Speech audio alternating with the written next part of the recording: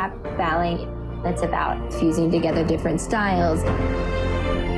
It feels very important to be a woman in charge of this show. In a dance world run by men. This is a first. I'm just hoping that it all doesn't come crashing down. And it definitely won't, because that would be interesting to watch.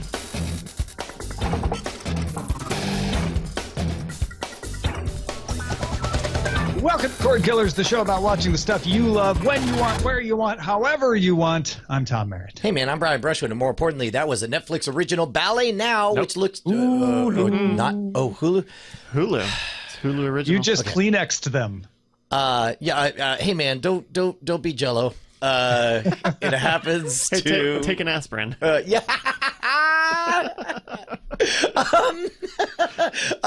No. So Hulu original, but Hulu. This looks like a documentary about the ballet biz, right? Yeah, it's about a prima ballerina, Tiller Peck, who is being the first woman to curate the Music Center's famed Ballet Now program. That's coming to Hulu July 20th. Very cool. Coming to Cordkillers right now is our guest, Nicole Lee from Engadget. Welcome back, Nicole. Woo! Hello, I am back. What do you think of ballet? I know.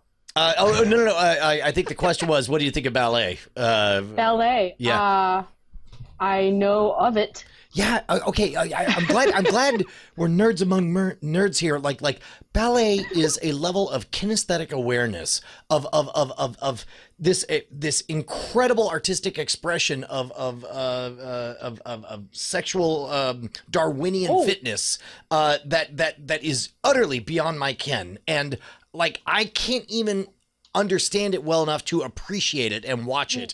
And maybe this will be the documentary that'll take me along for the ride. My only exposure to ballet was Black Swan, and I don't know if that was a very positive portrayal. That was a true documentary. She really grew those wings. Yeah, starring Sarah Lane as the ballerina. All right, let's move on to our primary target. We got lots of stuff today. So really, our primary target is about us as viewers today. James Mangold, who you probably most of people in the audience know as the director from Logan, posted on Twitter that fan outrage may drive people away from wanting to be involved with big franchises. And by people, he means other directors, other creative types. He wrote on Twitter, "At the point when work, writing, and directing big franchises has become the emotionally loaded equivalent of writing a new chapter of the Bible, with the probable danger of being stoned and called a blasphemer, then a lot of bolder minds are going to leave these films to hacks and corporate boards." Now, one of the things he was responding to was Rian Johnson, who had tagged fellow director Christopher McQuarrie in a tweet recommending folks follow McQuarrie for writing advice. All of a sudden, a bunch of people who don't like Last Jedi flooded McQuarrie's mentions with a bunch of things about how much they hate Last Jedi, leading McQuarrie to reply to Rian Johnson, "My friend, after 5 minutes of this, I don't know why you're still on Twitter. I would have loved to make a Star Wars film someday. I'm cured." So, okay. I'm wearing Star Wars. This side of the story. Hey, by the way, is that Star Wars? Is that a parody of the Flash Gordon poster? Is that what that is? I don't know. I bought this at Disneyland, so maybe. Oh man, that'd be pretty wild if they were going for a parody. She'll save every one of us. So this is one side of the story. I think there's another side of the story. We've talked about previously the fact that a bunch of movies, for example, Adam Sandler tends to love to make movies in Hawaii. Why? Because it's fun to be in Hawaii, and it's a beautiful place to shoot, and it's a pleasant time being there. Meanwhile, you have incredible A-list actors who some might say are acting and playing roles beneath their station in a bunch of Michael Bay movies. Why? Because by all accounts, he runs a ship-shape operation, and from beginning to end, it is an absolute joy to be on set. Everybody's pleasant, everything gets along, everything shows up on time, people treat it like a real job, and it's just an absolute delight. So what I think, if I'm picking up the thread that you're dangling in front of me, because I'm a kitten in this metaphor, let me just add more tendrils to this, is that do we have a deficit of an ability to recognize that the people who bring us the things that we love as consumers, the arts that we love and the stories that are told, do we fail to think of them as humans? And are we headed towards a reckoning where bad behavior, where this feeling that we're entitled to a story of a better, new chapter of the Bible or whatever, are we seeing a backlash where as fans, and I'll say we, because I'm certainly guilty of it to some extent, especially since I'm going to crap all over Ant-Man and the Wasp later on. Is our bill about to come due for our crimes of expecting too much from the human beings who try to tell these stories in these shared universes that we love? Nicole, what do you think? That's a loaded question. I mean, well, it's certainly, I definitely framed it in such a way where the only answer is yes. But I guess to restate it, I know that as a fan, I have not personally thought about the backlash and the toll and the downside of expressing my feelings about this universe. As a creator, I also know that a lot of people have a lot of opinions on how they would have done things differently. And at some point, it's unpleasant enough to wade into certain waters that I understand exactly what the director of Logan is saying. And it's like, no, from a game theory, there are these, what economists call externalities, that make it not worth it, even though it might be a wonderful story, even though you might have something wonderful to contribute. The safer decision is to go show up at a Michael Bay movie, because ain't nobody gonna bash you over the head for showing up on time, looking sufficiently thin, beautiful, and symmetrical, and delivering your explosion popcorn crap on time. And it's not that the Michael Bay movies won't take the heat. It's that they don't have the expectations. Correct. So people are like, oh, you made a stupid Michael Bay movie. Not, you've ruined my childhood. Yeah, I don't see anybody reaching out to Wash from Firefly for his appearances in the Transformers movies, just haranguing him constantly about how he ruined his own career or whatever. I don't know what terrible things they would say. Yeah. Yes, but also I think there needs to be something said here where I think part of the issue with the Star Wars situation is that a lot of the anti-Last Jedi comments weren't just, oh, you ruined my childhood. I mean, that's definitely part of it. But they were also very laced with very old-fashioned ways of thinking about women and race, and a lot of very tied old thinking about it's a very entrenched way about thinking about the Star Wars universe. Now, you may argue like that's their right to think that way, and of course they're well within their right to think whatever they want.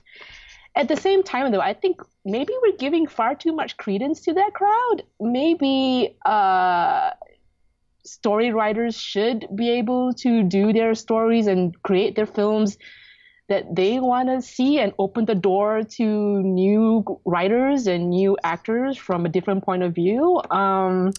Well, okay, so what Mangold is saying is right now, because there are people, and yet you're right about Last Jedi, but Batman versus Superman also took loads of crap, not for the same reasons that Last Jedi took loads of crap. And so it's not always the same reasons. It's that, people sometimes for nefarious reasons, sometimes for just, personal opinions, lay into folks for disappointing them. And if there's enough other folks who agree with them, then it becomes this land rush. And Mangold's saying, look, a lot of people who you would probably want to make one of these films in this franchise won't bother because they know the risk. It's not about, hey, you folks should calm down.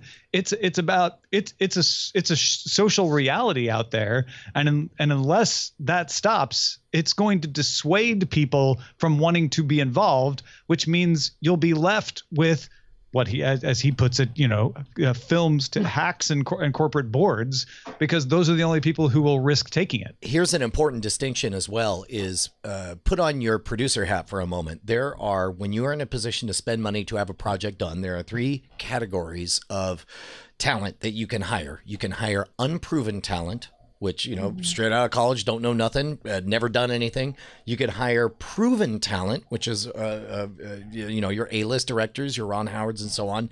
And you can hire emerging talent. Emerging talent is somebody who maybe they've done one or two things that look pretty promising or whatever. I think that the problem is when you're looking at a AAA property like Star Wars or the MCU or whatever, as tempting, and of course the sweet spot is emerging talent, really gifted people who are at a place in their lives where they're ready to try something bold and original and incredible. But a side effect of that category is that for every 10 emerging talents you buy, 5 of them are going to miss the mark, and they're going to learn a very good lesson, and maybe they'll become somebody popular, or they'll live a quiet, contented life doing something else.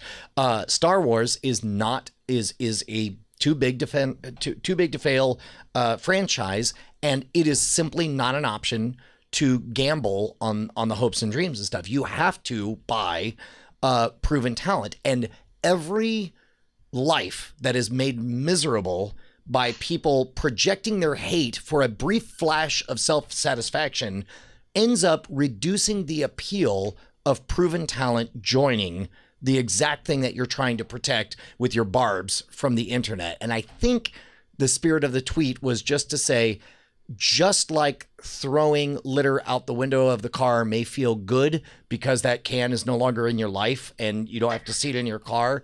Eventually, if enough people throw their litter out the window, you got a real problem for everyone.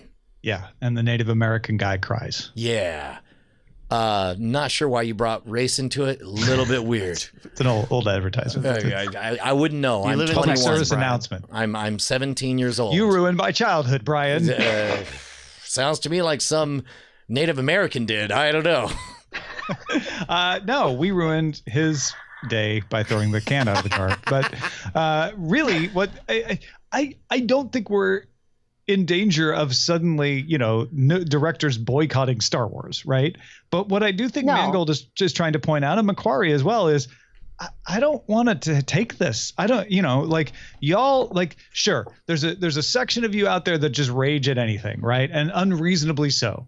But he's hoping, I think both of them are hoping, that there's a section out there who think they're raging for good, that if they make all of these horrible comments, that it'll somehow, turn Star Wars into the property they dreamed of. And Mangold and Macquarie are like, you're having the opposite reaction. If that's what you're thinking, you're wrong.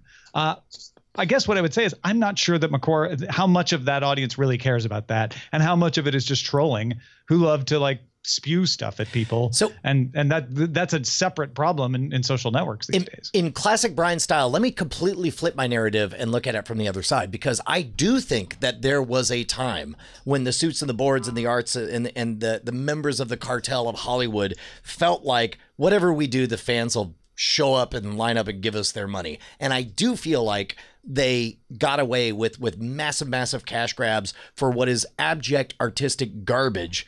And lacking any other recourse, at least somebody could take away Twitter from them. At least they could make Twitter an unpleasant environment for them to be around.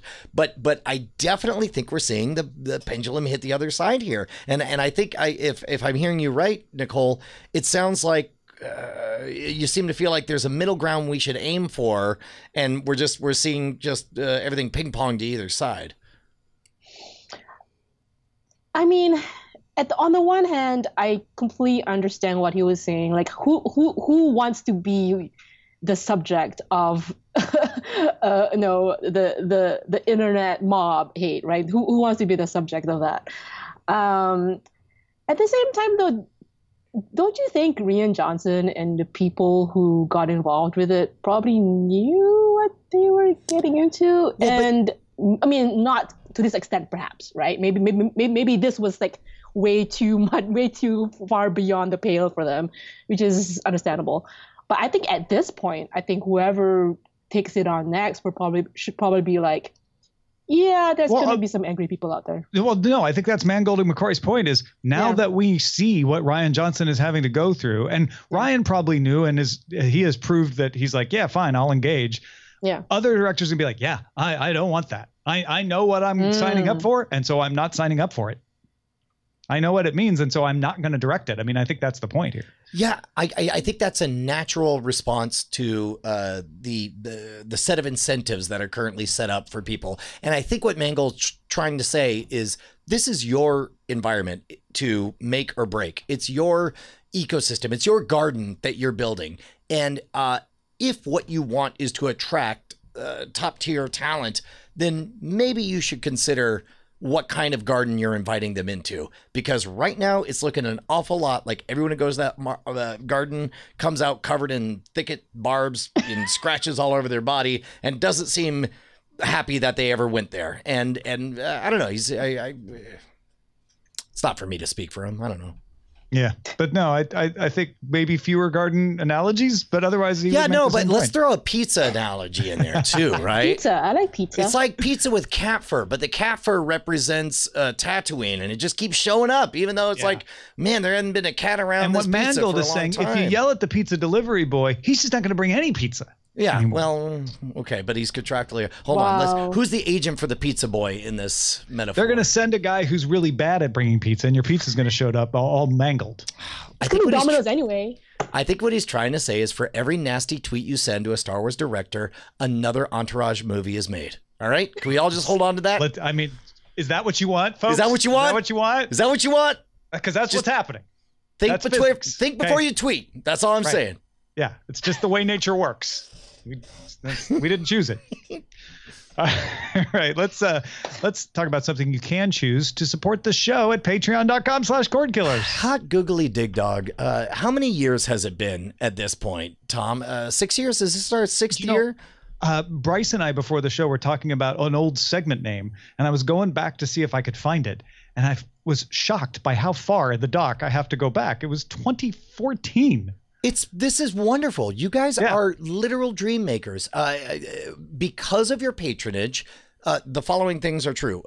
Tom is able to have a landing pad after he was unceremoniously dumped and didn't have his contract renewed. Brian was able to quit touring on the road and spend hours and hours and hours and days and years with my kids that I would have totally missed.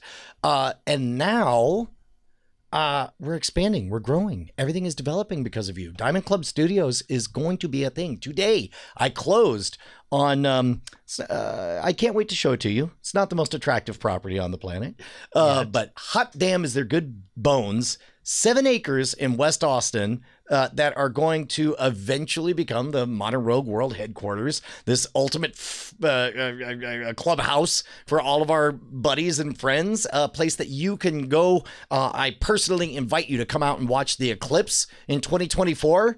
All of this stuff, man. And it's the little bit. Great rivers come from small trickles and tributaries, and every dollar. You may not think, oh, it'd be insulting to just give $1 an episode. We'd love to have it. We would love to have it, and it means the world, and it all adds up. And you guys changed our lives, and we get to keep doubling down. Tom, can we hint at what you sent me a picture of today? Sure. We can hint. I might be looking for new digs. Right, Brian's not the only one looking to buy. I might be inspired by somebody buying his 7 green acres in Austin. And there might be in the Los Angeles area places with recording studios built into houses, which I might want to try to buy someday. Well, but it's in California. You'd have to rezone it, re-permit it. There's no way that you could possibly. Some of those come with permits and everything. Oh, wow. That'd be amazing. That sounds I don't know. There's nothing solid yet. I mean, the idea of a West Coast Diamond Club Studios and a South Coast Diamond Club Studios. Oh, geez. I mean, possibilities. Possibilities are endless, and you make those possibilities into probabilities by backing us at patreon.com/Cordkillers. God, we love you. We love you so much. Thank you. Thanks. All right, let's talk about how to watch. We got a packed how to watch today because new Warner Media CEO John Stankey has been stankying up the HBO staff room. That's the obvious. That's CNN talk, Tom. That's how they talk over at CNN. We're better than that. We missed it. All right. We just need 5 more $1 backers, and I'll never say that again. Yeah. Stanky's feeling swanky. That's the headline on this one. Go for it. Here's what CEO John Stankey the involuntary shudder from Bryce.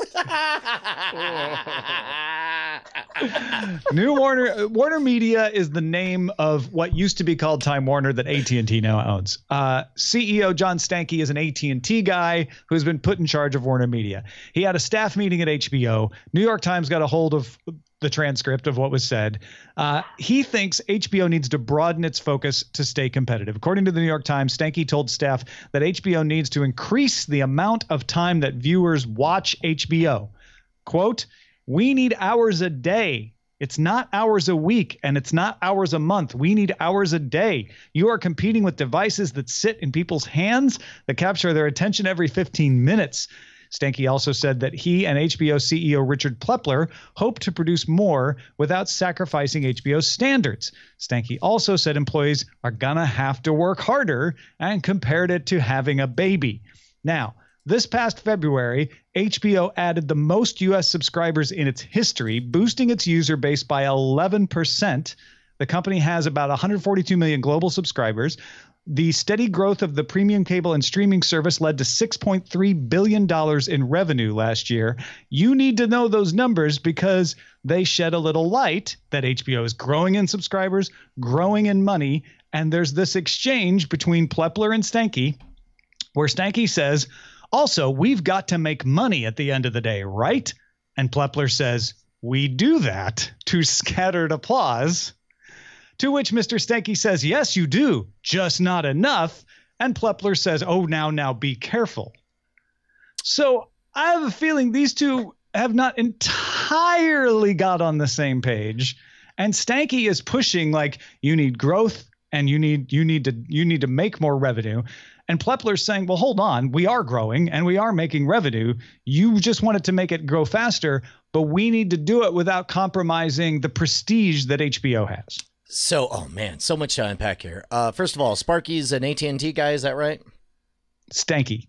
John Stankey is, yes, he's an AT&T guy. All right. AT&T loves throwing their label on everything. The worst decision AT&T ever made was buying Singular, and then rather than calling that division of wireless Singular, a logo that was a happy orange man that everybody loved and universally had great customer service, they took a label, AT&T, that was associated with monopolistic garbage and decided, no, we're AT&T wireless. Everything loves AT&T. AT&T has a lifelong problem of trying to be all things to all people. Microsoft flirted with the same insanity and still to its detriment. Meanwhile, HBO became ascendant and supremely powerful in the 90s by becoming known as taking big risks, catering to a very small, very specific type of art. And they created a new category for what they do, and what money and success HBO is earning right now is all on the backs of these very specific, very targeted, insane gambles that they are taking on shows like Westworld, Game of Thrones, and even I was joking about Entourage, but when Entourage came out, that was a gamble. The Wire was a gamble. The idea that HBO should be the everything network may be the single worst idea I've heard in the entire lifetime of this program.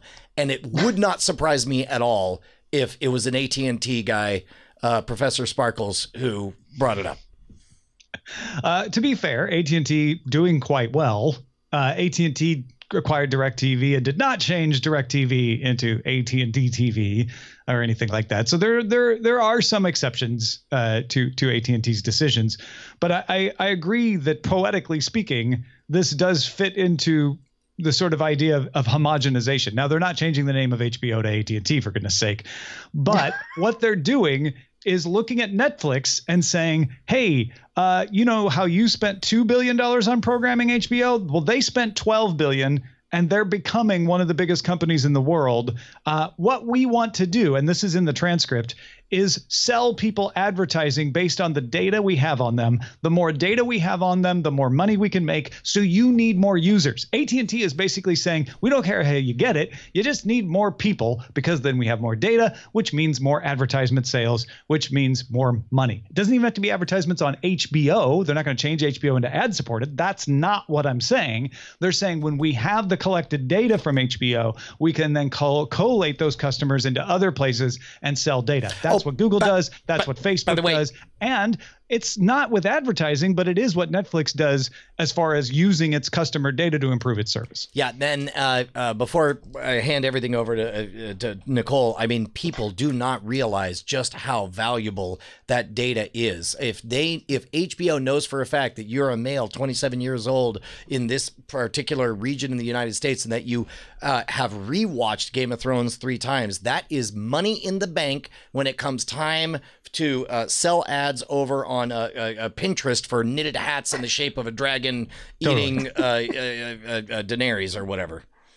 Yeah, exactly. That's where this game is going. So that's, to me, the disconnect. Plepler's like, hey, we're growing our business by making really good shows, and we've survived the onslaught because we've been adaptable and made HBO Now. What's your problem? And John Stankey is saying, great, we just want more. We want you to double that. No, it's going to be really hard work, but go for it. Nicole, what do you make of this mess?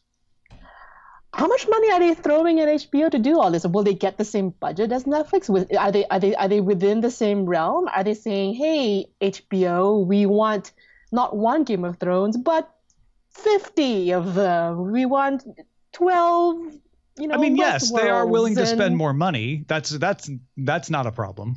Right. As long as it gets them the increased users. Yeah. Well, the problem, I think, is that Netflix, plus Netflix is hard. It has a lot of good programs, but it also has a lot of trash on it as well. Like, Netflix is... And yet somehow, Nicole, Netflix has done the impossible of being the best source for hot garbage, and also the best source for Emmy Award-winning dramas and comedies and everything, and yet maintain the superposition of people liking them for both. That is an extraordinary. That's an outlier. That's wild. I don't believe that HBO has it in them to try to play that same game, to be everything and yet the one thing at the same time. Netflix is McDonald's and HBO is like, the classy restaurant down the street. Like, you don't want the restaurant to be selling McDonald's. Yep. I agree. Yeah. And what John Stankey is saying is like, look, TGI Fridays, we just want as many people as McDonald's gets, but you don't have to become fast food. That's why you don't go to McDonald's. And then HBO is like, we are so not TGI Fridays. You do not get us at all. That's stars. Netflix's new slogan, like HBO. HBO's new slogan is like, we're like Netflix. We'll take you, I guess. Sure. What else you got? Here's what I think, and this is a dangerous mismatch of cultures, and it sounds like Plepler is doing his best to navigate it. But if what AT&T really wants is users, cut the price, take the hit, cut the price. You will get more users. There are plenty of people out there who are like, yeah, if it's $5 cheaper, I'd totally get HBO. Then double the budget, but only require not double the shows, but less than double the shows, so that you have even higher quality shows. Get more higher quality shows and cut the price, and you will have an increase, because if what you want is that data to sell in other channels, you can afford, that's your spend, right? It's not about fill up HBO with a bunch of crap so that people watch it on their phone. There might be some things they could do as far as like, making more highlights, making more mobile friendly content that's not necessarily adding new stuff, but repackaging Game of Thrones. Look at all those YouTube channels like Secrets of the Citadel that do a great job on theories. What if you mimicked that from inside the house, right? With actually George R. R. Martin telling you about the theories or something like that. There are ideas to do there, and those would be good as well, because they're only adding to stuff. They're not taking away from it. Anything else about HBO, Nicole, before we move on to Netflix? Oh, yes. Let's talk about Netflix. McDonald's. I like McDonald's. So we're leaving BJ's and we're heading down to McDonald's. Some European users have noticed an ultra tier show up in their Netflix plans. Now the plans sometimes show up with prices of €16.99, sometimes with €19.99, sometimes in between. The current top tier of Netflix in Europe is Netflix Premium at $13.99. So all of these are more expensive. And sometimes the higher price has the same exact options as Premium. More of a like, would you just like to pay more? Other times, Premium becomes only 2 simultaneous streams with no HDR. Right now, you get 4 simultaneous streams with HDR. And Netflix told CNET it is testing different price points and features to see what customers value. Also, Netflix notified users it's removing its user reviews from the service. Netflix says usage of the written reviews has been declining, and so they just don't feel like it's worth maintaining. CNET reports Netflix is going to stop accepting new reviews on July 30th and remove them altogether sometime in mid-August. And finally, a survey last week from Wall Street firm Cohen & Company found that of 2,500 U.S. adults surveyed, 27%, so not quite a third of the respondents, used Netflix most often to watch video, trailed by basic cable at 20%, broadcast TV at 18%, and YouTube at 11%. Netflix had an even bigger lead among adults 18 to 35, dominating their viewing habits with 40% of the respondents in that age group. So to recap, Netflix testing a price increase, Netflix removing user reviews that you probably all forgot they even had, and it looks like Netflix is more popular than cable TV right now. The removal of the reviews is a testament. I think this is the important part. When we talk about the reason that they're saying we need more people watching HBO so we could get more data about the individual peoples to sell stuff to, like, understand just how rich this data set is. It knows what parts of every single show you back up and watch a second time. This will shape programming in the future.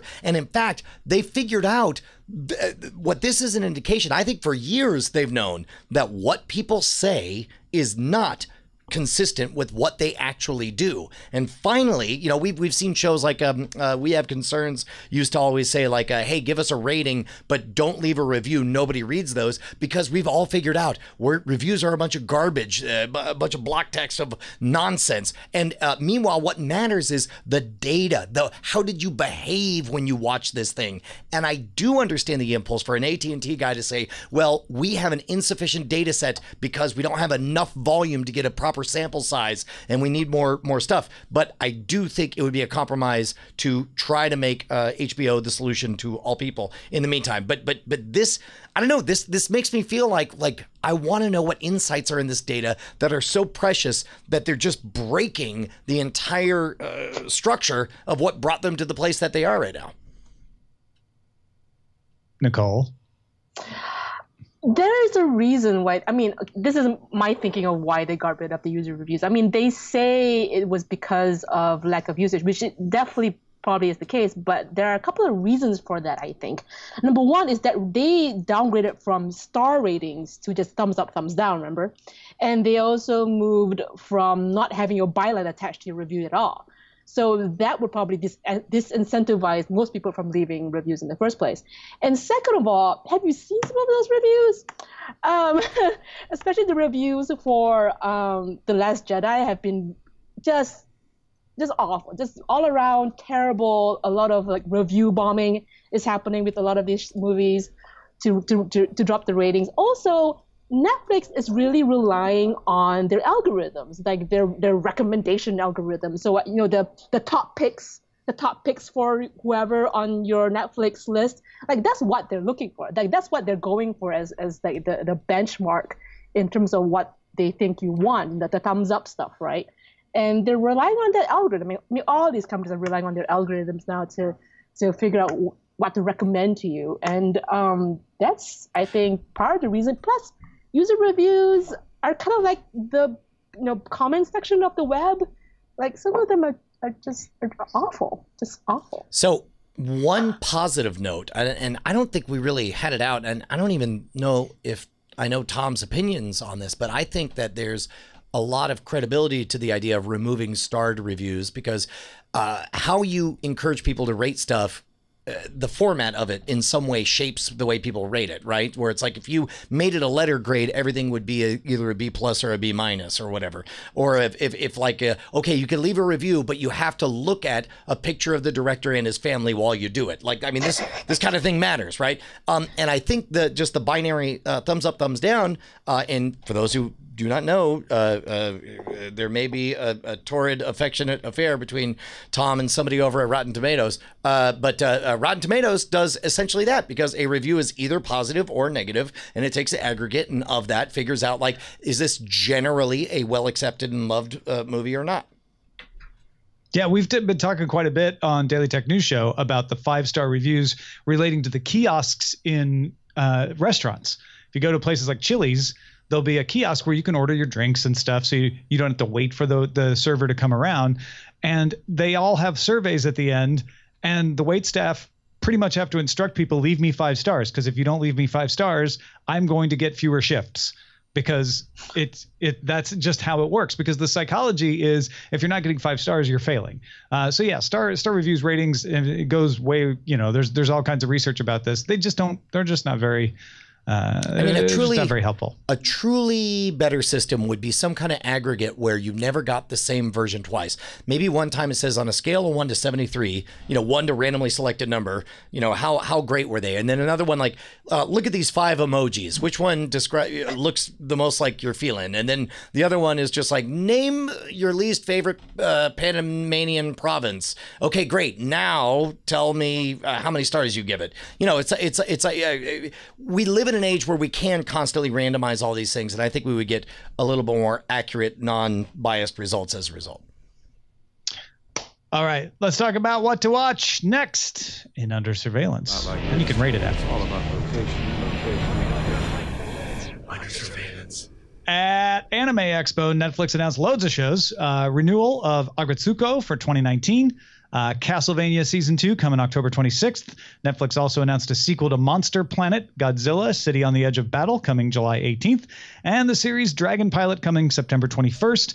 Also in 2019, the debut of Ultraman from production IG. Kengan Ashura, a middle-aged salaryman conscripted to fight deadly brawls for his company, and Cannon Busters, a group of quirky robots forced to work together to find a missing princess. If you didn't catch it, those are 3 different shows. Ultraman, Kengan Ashura is production IG, and Cannon Busters. Those are the 3 shows. So Bryce had brought up Agretsuko, is that what it is? Agretsuko. Agretsuko, yeah. Agretsuko. A while ago. Did you ever finish the first season? Oh, yeah. It was very short. It was like 10-minute episodes. I had the pleasure of introducing it to my family, and of my 3 daughters, can you guess which one fell deeply in love instantly? Probably Josie. That's exactly right. Yeah. Also, during that time that you introduced it, we had the discussion of the curious effect of, like, in America, it's called Pokemon. In Japan, it's called Pocket Monsters, and we had suggested the fact that maybe they wanted it to sound American in Japan and to sound Japanese in America. Only after I was watching along and reading synopses of Josie watching it did I realize that Retsuko is the name of the character. So added to the beginning for aggressive Retsuko. Yeah. That's that made more sense as a pun play. I don't know if you brought that up at the time, but I finally caught that. Cool. Yeah, I'm glad to see it's coming back, because it kind of ends on a pretty definitive note. Oh, but does she die? No, she doesn't die. Oh, okay, I don't know. No, but I'm glad to see more of it. But they made a ton of web series too, so I'm glad. Speaking of which, there was this great moment. Forgive me for the side jag here, but it's on topic. I want to say Common Sense Media is the site. There was this brief flash when I tried to find it for my youngest daughter, and it wouldn't come up in the Netflix Kids. And I thought maybe there's a reason for that. Like, whoopsie, did I take an adult story and put it in my 10-year-old's hands? And looking it up, I want to say, I think it was Common Sense Media Reviews had a fairly simple way of breaking it down. Like, here's how much use of alcohol. It's 2 out of 5 stars or dots. Here's how much poor language you have to worry about. Here's how much sexual content. Here's how much whatever. As a parent, I really adored being able to get a quick snapshot and instantly know that I don't have to fear it. And they also break it out and they say, here are reviews from adults about this kids programming. Here are reviews from kids about this kids programming. And it made me feel totally fine about my 10-year-old watching it. Yeah, I think I ended up on that review at some point when I was looking for more information about it. And it really puts into perspective how culturally appropriate it is in that, like, it features a lot of drinking because getting drinks after work is a very big thing, and the whole show is based around her yelling at her boss, and so it is maybe a little more mature than the Sanrio aesthetic might initially let on to, but I think it's also still kid appropriate. Netflix also ordered 10 episodes of Mixtape, a romantic musical series that Fox piloted but did not greenlight. So Fox ordered a pilot. They said, no, we don't want the series, so Netflix is going to do it with a different main actor. The show intertwines love stories from a disparate group of people living in Los Angeles who all apparently sing. And then they sing about their intertwining love, nice. I guess. All right, let's talk about what we're watching, starting with you, Nicole. All right. This is like a collection of stuff I've been watching for the past few weeks, so I apologize if it's lengthy. I've been catching up on a lot of Marvel Cinematic Universe stuff just because I haven't been watching it for the past few years, and I'm woefully behind. And the reason why is because I wanted to watch the latest movie in the theaters, but like I have all of these movies that I haven't watched yet. I was like, well, I have to watch them all, and thankfully they're all on Amazon and Netflix. So I was like, all right. And so I watched yesterday. What did I watch yesterday? I watched the first Ant-Man yesterday, which I think will set up Brian for your Ant-Man and the Wasp sequel later. I watched the first Ant-Man yesterday, and I watched Civil War yesterday as well. So I'm trying to. So you've not yet caught up to the glory and the shining beacon on the hill that is Thor Ragnarok. Right. Oh my God, I'm waiting in anticipation for that because I think Thor is my favorite out of all of them. Anyway, I am just like, I'm just going through the list, just going through the motions and just watching them all to like check them on the list. And I actually enjoyed the original Ant-Man. Actually, I mean, I liked it for what it was. But we'll see what the sequel is like. And then I've been watching, of course, the World Cup on YouTube TV, actually, which I think does a pretty good job of it. And although my friends who have been watching it on Fubo TV tell me that it's pretty good on that service as well. I've been watching it on PlayStation Vue, and it's been fine there. So, yeah, it's kind of got to the point where just whatever service you have probably works. I know, it's amazing. And I have to shout out for Queer Eye. I don't know if you guys have talked about it yet, but it is by far my favorite show on Netflix just because it is so uplifting and it makes me cry every episode. It's happy tears. Just, I don't know. It's a very cleansing show to watch. It's just respectfully positive. It's amazing. It's so positive, and I mean, especially in today's political climate, like it's so good to watch something that's positive and like uplifting and very good to watch. I highly recommend it. Anyone to watch Queer Eye. And also foreign movies. So I've been sort of learning Mandarin Chinese as a little side thing I'm doing. I'm trying to like watch more Chinese movies, but it's really hard to get those on most streaming services. So I've been kind of like watching like bootleg copies of it online, and it's not the best experience by far. And I'm trying to find more options of like ways to watch foreign movies, especially of course for me I'm looking for like Chinese movies. Yeah, if Sling has a bunch of Chinese language television channel options on Sling TV, and PlayStation Vue has a channel called Haya, which shows Chinese series, TV series. A lot of them are martial arts based series, hence the name of the channel, but not all of them are. That's good to know. Like I'm trying to like find like a list of like good places to watch Chinese like content just so I can like brush up on my skills a little bit more. And last but not least, kind of like a throwaway piece here, IGTV, which is Instagram TV. And I kind of laughed about it. I totally laughed it off. I'm like, who's going to watch TV on their Instagram, right? Except the other day, I found myself just watching like Mr. Bean clips on Instagram. On IGTV, because there's a Mr. Bean Instagram account, and there's just like little clips of Mr. Bean sketches, on Instagram, and it's like it's so silly and kind of dumb. I will confess that I have had my own version of that where I fell down into, at some point you just turn on autoplay on YouTube and you let it go from individual Mr. Show sketch to individual Mr. Show sketch, and you don't care because it's Mr. Show and you like all of Mr. Show. Yeah, it's dumb, but I like it, and I guess it's TV, quote unquote, on your phone. I don't know. Man, all I know is that it's on while I'm working on the Cordkillers doc, and that's all it needs to be. All right, Brian, what about you? Man, I watched, made the kids watch The Karate Kid, which meant I rewatched The Karate Kid. The movie, not Cobra Kai. Not an actual kid who was doing karate. Yes. No, but I mean, not the YouTube series. You watched the original movie that the series came from. That is correct. Mainly because I wanted to see how my kids responded to Cobra Kai, and they, of course, I think it would do better for them to experience that. Man, definitely just, crying my eyes out, seeing Pat Morita be just amazing, and Pat Morita is hell. And, all of a sudden, I can't tell if I'm weeping for my own childhood or for the loss of a talented actor, but it showed its wrinkles and its age here and there, but on balance, the kids were sucked all the way in. And then and my favorite thing was when you get to the end and it's playing You're the Best Around, I'm like, and now you know what they're referencing on regular show, and then I play that clip or whatever.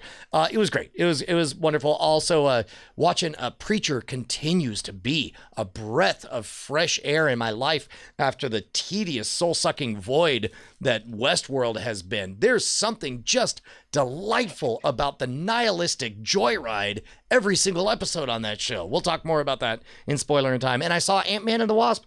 Spoiler alert, it wasn't what I had hoped. More on why Brian was disappointed in spoiler in time. I have watched Deadwood and Preacher as well. We'll talk about those in spoiler in time. And Eileen and I binged Jessica Jones and Luke Cage over the July 4th holiday and into the weekend. Jessica Jones, I like Jessica Jones, and that's all. The story is just bad. Does it? See, this is season 2 or season? This is season 2, the most recent season, and it's not only just bad. Like the villain, you're like waiting for the real villain to show up, and then you're like, oh, I guess it's episode 12, and that's the real villain. So it's a great one to have on in the background. I was able to do other things while watching it.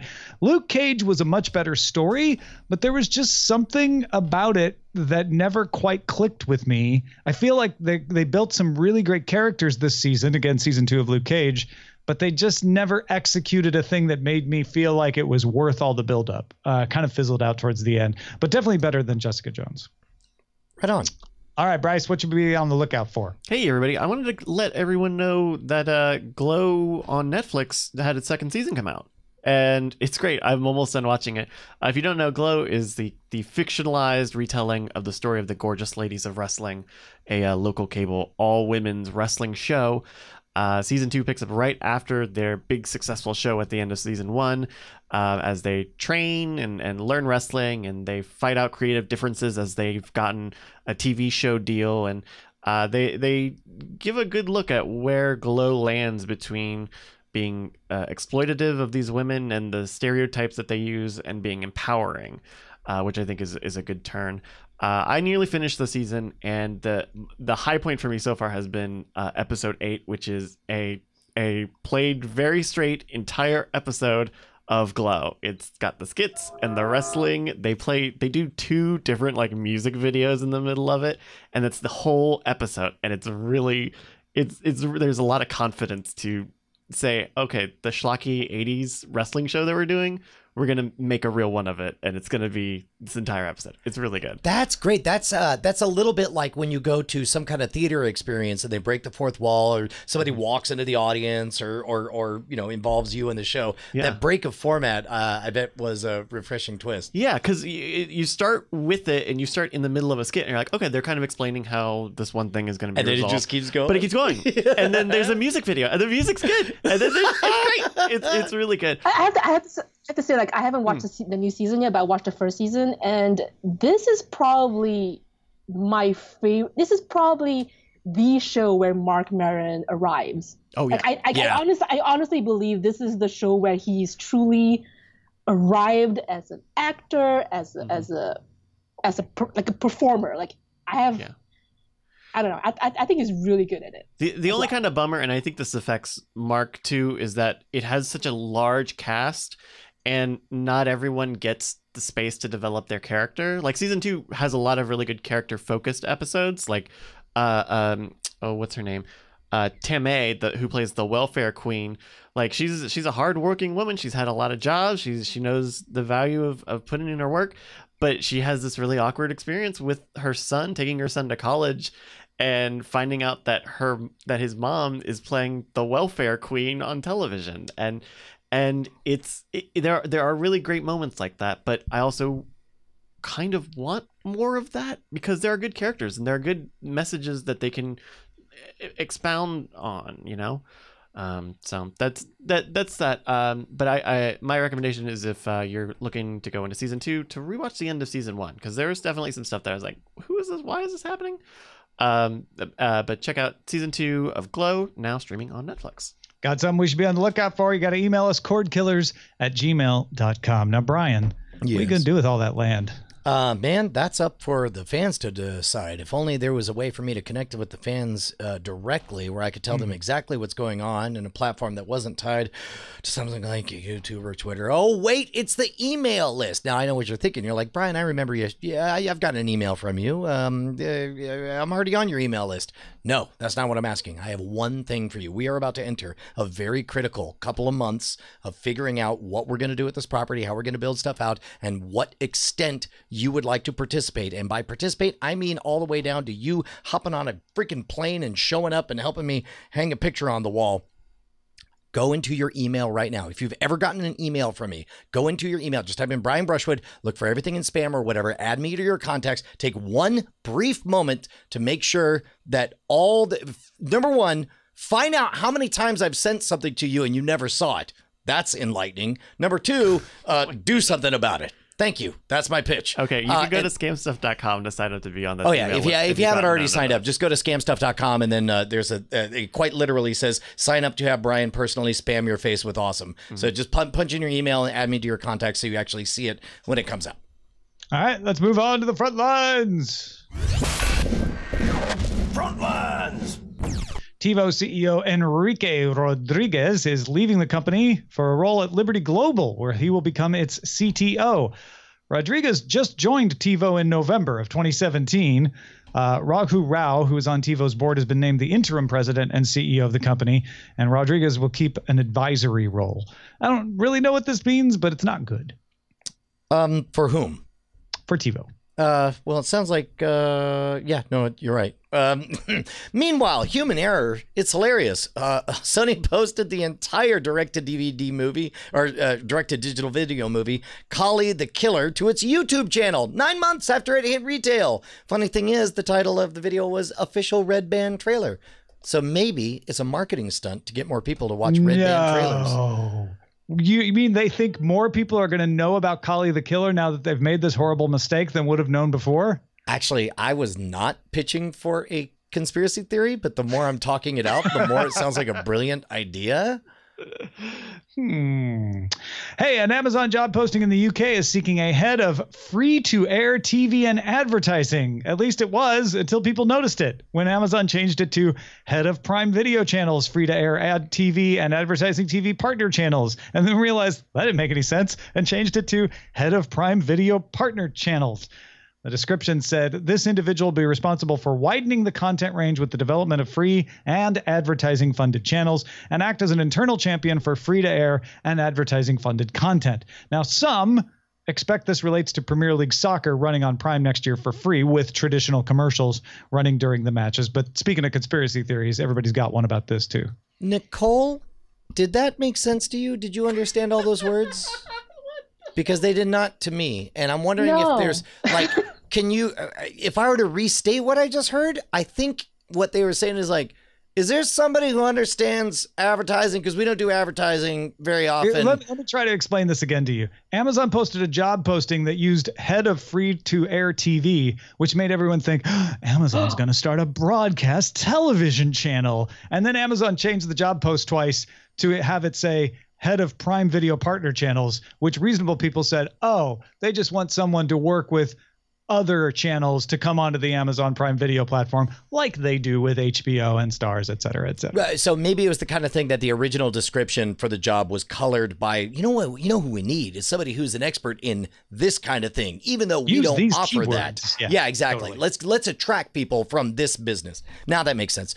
Movie Pass surge pricing has gone into effect, and they said movies that are high in demand for title, date, or time of day will be impacted. Movies in the app will display a red lightning icon when they're in peak pricing and a gray icon when they're in approaching peak pricing status. The amounts and conditions of the increase are not noted. One example showed Avengers Infinity War costing $4.43 extra to see at 7 p.m. Subscribers can waive one peak pricing fee per month. I think they should double down on the gamification and actually make a little video game that you have to, and if you make it, you get to waive this one and make it easy enough that anyone can do it. But what do they get out of that? Engagement. It's called engagement. They can run ads. But they need information, not engagement. You know what they need is literally any way to make money. Their business model is insane and they're crashing. Blockchain. Yeah. Okay. Finally, sources told Windows Central that Microsoft's working on a movies and TV app for iOS and Android. Microsoft's been doing this with Edge, Launcher, taking a lot of their software that used to be Windows only, making it available for iOS and Android. So now if you buy TV or movies on your Xbox and this happens, you'll be able to watch them on your Android tablet. Hooray, Microsoft. All right, let's move on to some dispatches, which I hear are from the front. Hey, killers. Why are these dispatches always fronting? Yeah. Don't be fronting.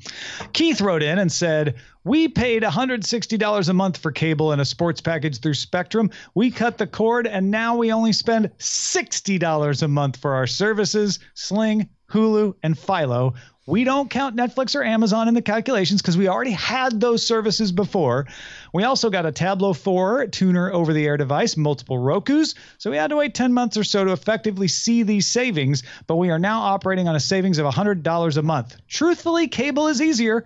With the streaming services, we have to think about which service has the channel we want to watch. Is anyone else in the house watching? Buffering issues with one service, so switch over to another, et cetera, et cetera. With cable, you just turn on and go to the channel you want. I look forward to the day, though, that one service will give me a list of every channel that exists and allows me to check the box for each channel I want and then quote me a price. I pay and bleep, blop, bloop. I've got one service to rule them all. Sound familiar, Brian? I think he will eventually have an evolved sense as I do, in that I no longer want that, because that sounds to me like a decision that I have to make. And I very much enjoy not having to make decisions.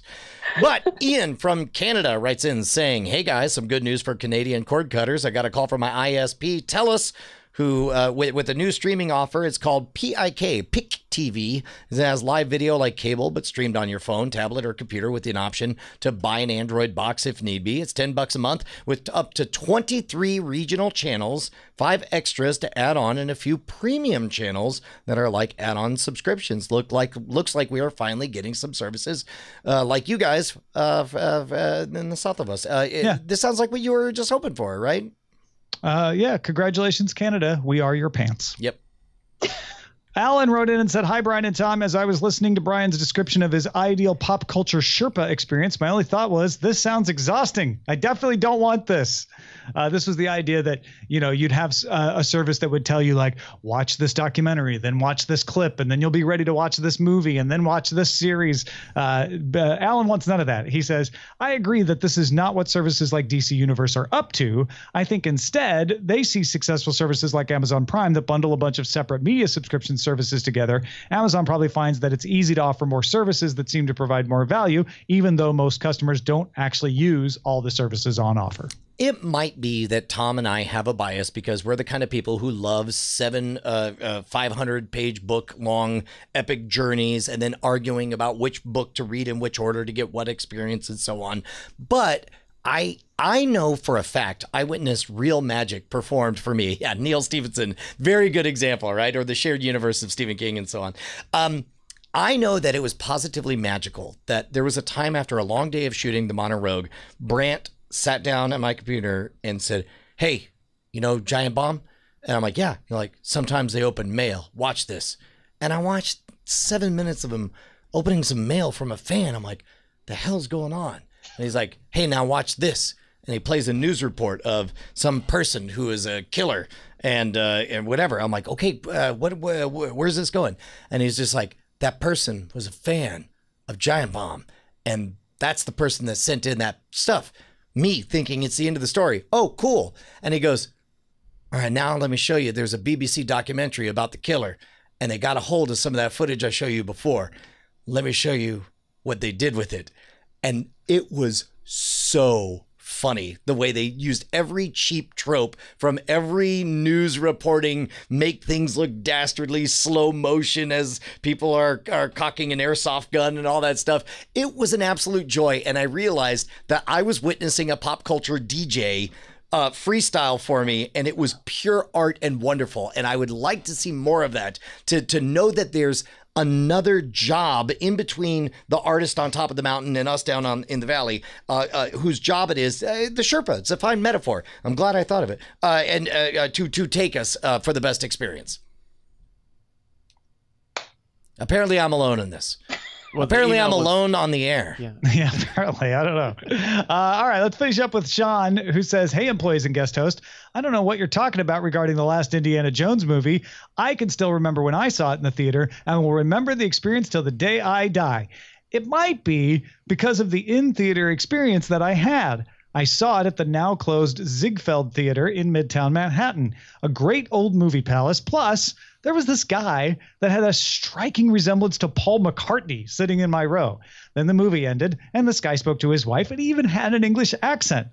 This guy could be a shorter Paul McCartney, I thought. Then literally everyone else gawked at him once out in the lobby because it was actually Paul McCartney. I watched a random movie with a freaking Beatle. I've never gone back to watch it, but I do have a foggy recollection that there was a flying refrigerator that Indiana Jones was inside for some reason, but that couldn't have been because that doesn't make a lick of sense. Keep up the good work. Your boss, Sean. Yeah. Hey, man, if you guys want to write in with your adventures, hit us up at cordkillers@gmail.com. Excellent. Nicole Lee, thank you so much for joining us. Where can folks find you online? Twitter.com/Nicole. Do it. Go follow. It's the first person I followed on Twitter. It should be the person you follow next. That's right. Our website is cordkillers.com. Our email address is cordkillers@gmail.com. And we're live on twitch.tv/Night Attack, which is also carried on diamondclub.tv. Mondays at 7 p.m. Eastern, 4 p.m. Pacific. We will join you next time. Hey guys, Brian and Tom here, and it's just the same old message at the end of the credits, just like always. That's right, Brian. Nothing new here except your name showing up. Oh my gosh, because I've got a name. You just supported us on Patreon. Yeah, all those $5 donors. Look at that. That's your name in pixels. We're gonna make you famous, kid. Put your name in pixels on the internet. Names in there, but some of you are new. Some of you aren't there. It's sad. What can they do, Brian? I mean, they could go to patreon.com/cordkillers and pledge $5 an episode and be one of these amazing people, like this one. Amazing. Oh, look at that name right there. Diamond Club hopes you have enjoyed this program.